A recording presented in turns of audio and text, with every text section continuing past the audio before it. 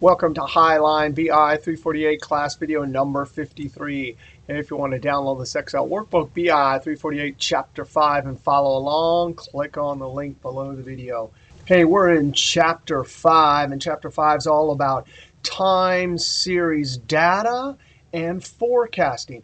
Now we're going to start off by looking at different data sets. And each one of these data sets has some time variable like month, day, you could have year, and some number.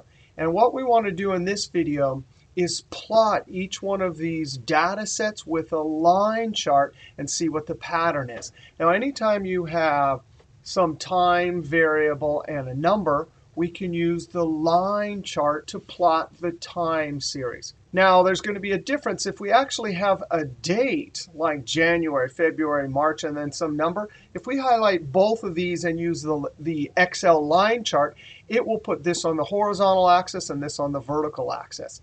However, if we have month or year, the charting engine won't interpret it correctly. And so we'll have to do something different when we have a time variable like this. Hey, but let's just start out with this first one, month and units boomerang sold. We want to plot this and see what kind of pattern it is.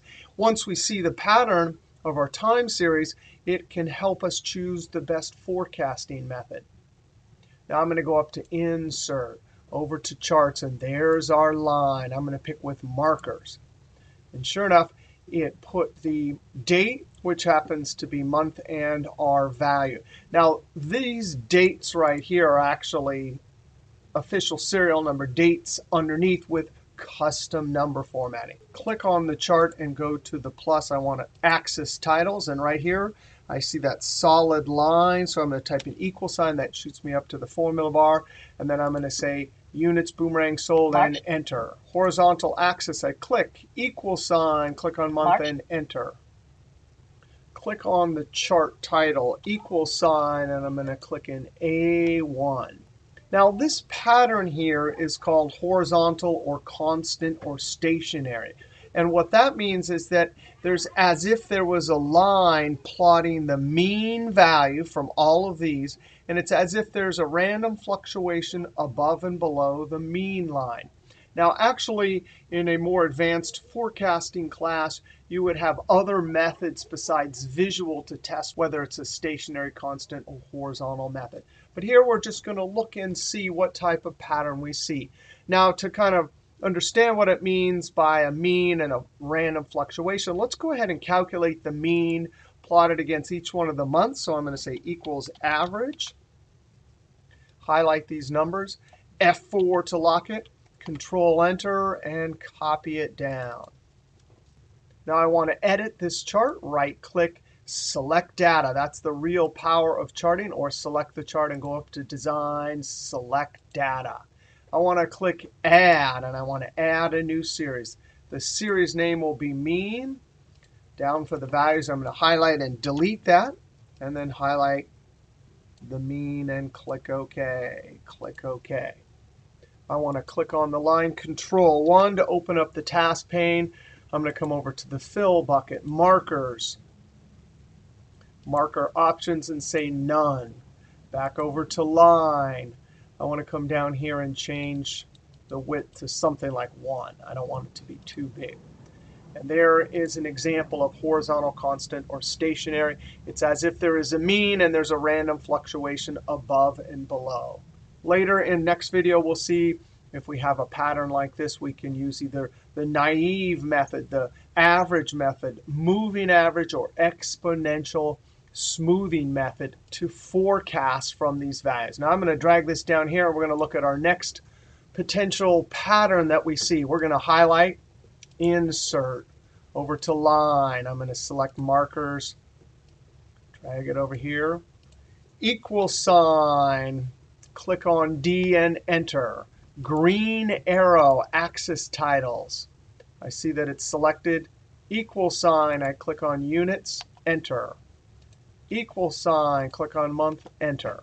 And so here what we see is it definitely looks like there is a horizontal or constant pattern But all of a sudden, somewhere in March, it jumps, and then it continues on in a similar horizontal pattern. And then sure enough, in March, what happened is a new contract was signed with Rangs of Japan. And so it jumped, but then it continues with this horizontal pattern. Now, if this sort of thing occurs, there are some forecasting methods like a moving average or exponential smoothing that will pick this up more quickly than if we were to do a method like average all past values. And we will see an example of that later. So that's two patterns we've seen for time series data. Let's highlight this next series of data, and we have months 1 to 24 and sales. And insert over to line, and I'm going to click the line with markers. And you can clearly see that the charting engine did not interpret the month correctly. We're going to right-click. The power in charting comes from Select Data. We see that there is month and sales. Month is the one we do not want plotted. We actually want that over here on our horizontal axis. So I'm going to click Remove for month. And sure enough, you could see that it's gone. Now, even though 1, 2, 3, 4, all the way to 24 will show up correctly here, at least in my class, don't hand in any test or any homework if it's not linked. You always want to link it. Even if it happens to be that the charting engine plotted it correctly, you still want to link it. I'm going to click OK. Click OK. And so now we have this one linked as a series. That's the actual numbers. This horizontal axis is linked to this month here. Now I don't need this legend. Delete. I click on the green plus axis titles. Equal sign, and I'm going to say sales. Equal sign month. Equal sign, and I'm going to click on G2 and enter. So the question is here, it looks like there's random kind of fluctuations, but is there some sort of trend, either downward or upward? Now, last chapter we talked about linear regression, and guess what? You can use linear regression in forecasting also. So this will be a trend pattern, and the forecasting method we will use is linear regression. Now let's go and look at another example here.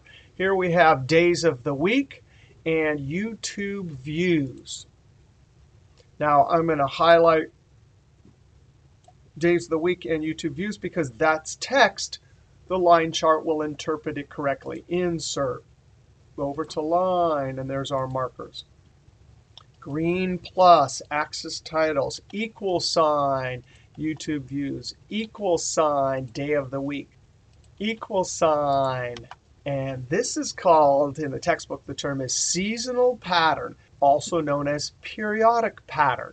If you look through this, there seems to be a pattern in accordance with our horizontal axis, the time variable. Now notice it looks like that if you point to these, there's Saturday looks like to be the lowest. Saturday is the lowest. Saturday is the lowest. So Saturday is always the lowest. And it always looks like Tuesday, Wednesday, Monday, Tuesday, Wednesday. So midweek always seems to be the highest, but the Saturday value is always the lowest. This is called a periodic pattern.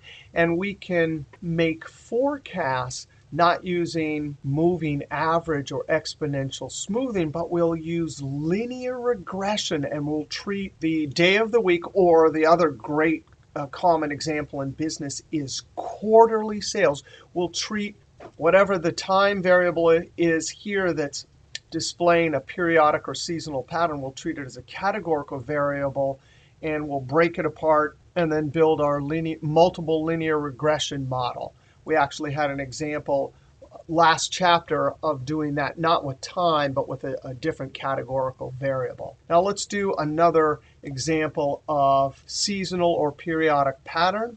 There's text here, and there's a number there. So insert line with markers. It'll interpret it correctly. I'm going to go to the green plus, say axis titles. Equal sign, revenue in thousands, enter. Equal sign, quarter, enter. Equal sign. There's our chart title up there. So the fourth quarter sales always seem to be the biggest. You can see there's quarter four, and this is a very typical pattern for many businesses. You can think of a ski manufacturer, their sales are going to be during winter, whereas someone who makes swimsuit or summer wear is going to be, their peak will be in the summer. Now, those are periodic or seasonal patterns. Let's see what happens if there is a trend and seasonal. So I'm actually going to click in a single cell. I've been highlighting these every time, but charting engine usually is pretty smart. I'm going to click in a single cell, insert over to line and markers. Drag this over here. Green plus, access, equal sign, YouTube views, enter, equal sign, day, enter, equal sign, trend and seasonal. And I'm actually going to see if I can stretch this way over here, and look at that. So this is that same YouTube view data, and if you go through here, it is just without exception, Saturday is always the lowest. So we definitely have our periodic pattern or seasonal, but it also looks like there's a slow trend over time upwards.